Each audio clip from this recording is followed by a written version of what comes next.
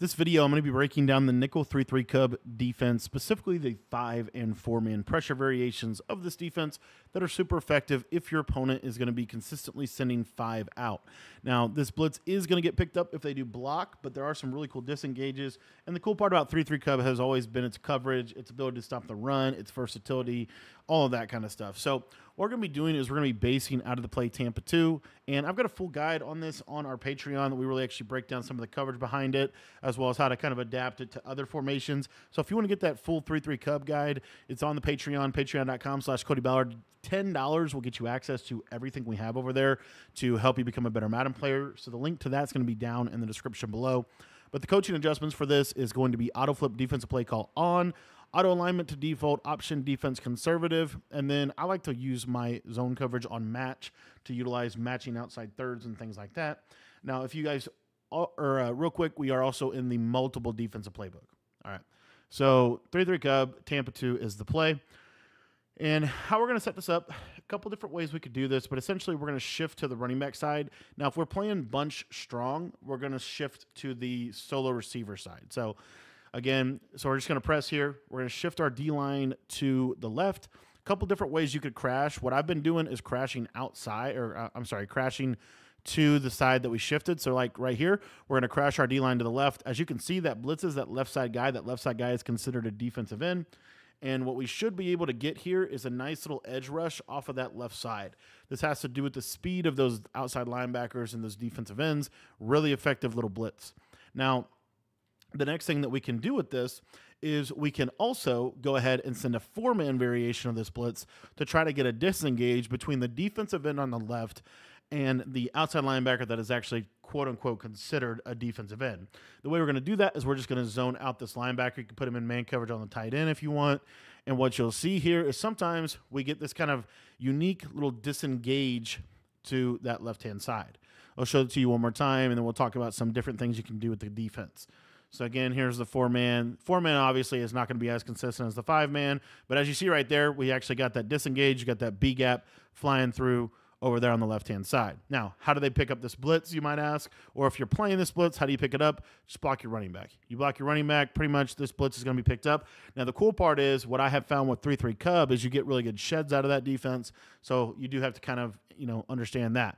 Now, another alignment that you're going to want to be prepared to face is going to be a trips tight end type of alignment, which we'll go over here right now.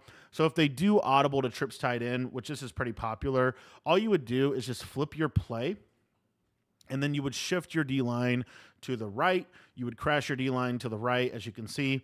Now here, as you can also see, the linebacker is not blitzing. So what we're going to do is we're going to drop or we're going to blitz the linebacker right off that right side. And again, we kind of have that same basic idea, basic strategy, and our simple job here is to try to get in the center. And you see we get that disengage, and we're able to get that quick pressure.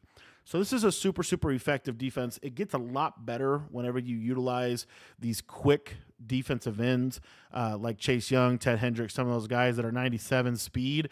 They make this defense 1,000 times better.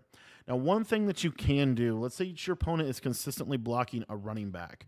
One thing you can experiment with, it doesn't work all the time, but try containing that right or that outside linebacker.